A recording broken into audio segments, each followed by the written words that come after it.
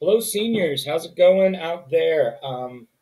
What I've been doing as I've been going through your senior project written components is noticing a lot of people are having difficulty with the works cited page. So I want to create this little video that gives you guys an idea of what I'm looking for, what I expect out of a works cited page from you guys.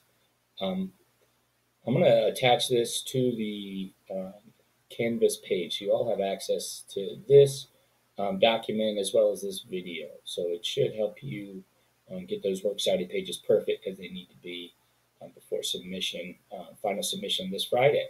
So let's take a look, and you'll notice at the top, this is kind of just an idea of what the format should look like. So in other words, a typical citation of an online source looks like this. And you start with author's last name or first name, author's last name, then first name.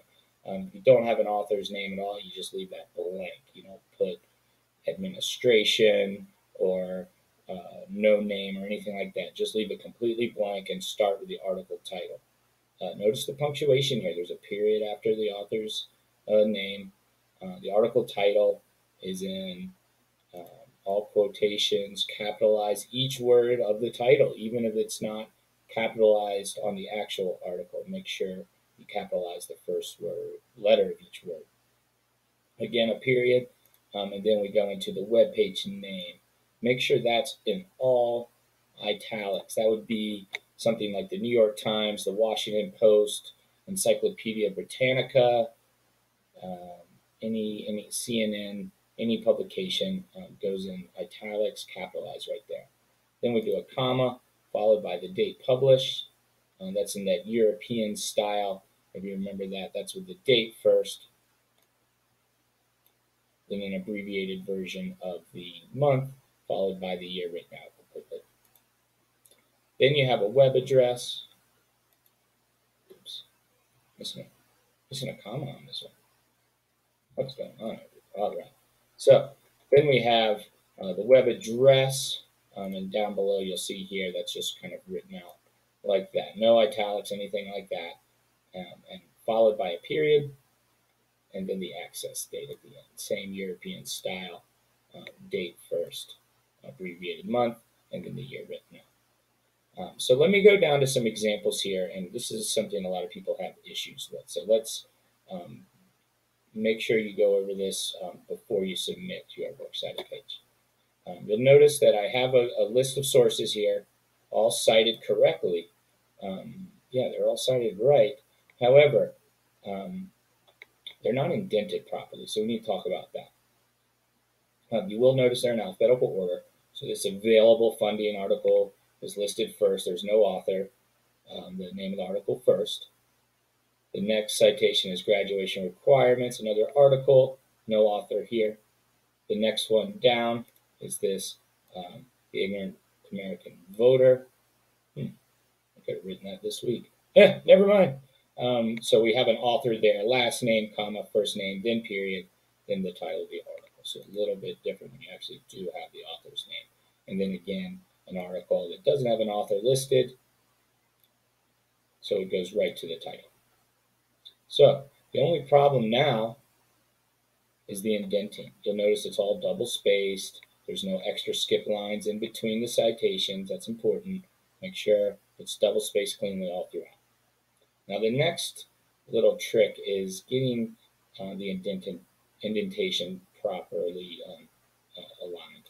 So we'll notice for a citation, we always want that opening line. That's where available funding is written. I want that clean against my left margin.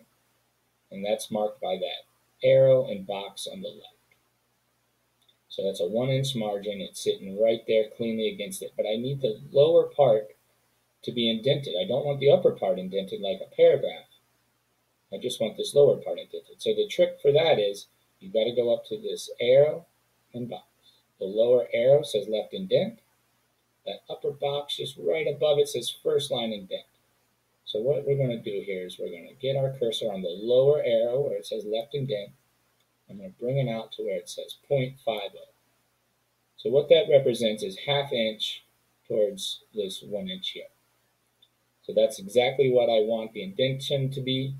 but I need to bring this opening line back. So what I do is go back to my box here, and it says first line indent. I'm going to bring it all the way back. And as you can see, that makes the opening line flush against the margin and the next line indented. I'm going to go ahead and do that with my next citation. I'm doing them one at a time here. And then I'm going to bring it back. Now sometimes, if we format it correctly, I can actually do a few at a time. So for these next two, I'm going to go ahead and highlight both entire citations, and let's see if it'll work. I'm going to bring my arrow across. And it worked. And then I'm going to bring the box across. Okay. Now it doesn't always work when you do multiple citations at the same time, but it's a great technique for making your works cited pages look all clean. Now here I am all set. All my citations are double spaced. They're indented properly. They're in alphabetical order. And then I can go through and double check all my work. Is the title of the article in quotes capitalized? Yes. Is that period in the right place? Yes. Did I properly put the title of the website in italics? I did. Did I put the date of the article next? Yes. Notice the punctuation looks good. Commas, commas. Go back. The web address, is it all written out there? It's all right there. That means I could just copy and paste it and go right to that website. Date access, it's all there. That one's all set. And I'll do that for each one. Make sure you guys do this. Double check your punctuation points. Make sure the period's in the right place, the comma's in the right place. You've written your dates in that European style, kind of the date first, followed by the month and year, and everything looks good. This is a works cited page ready to be submitted. Hey, sounds good. All right, guys, I hope this helps you out. Have a great rest of your day, whatever you're doing. Thanks so much, guys.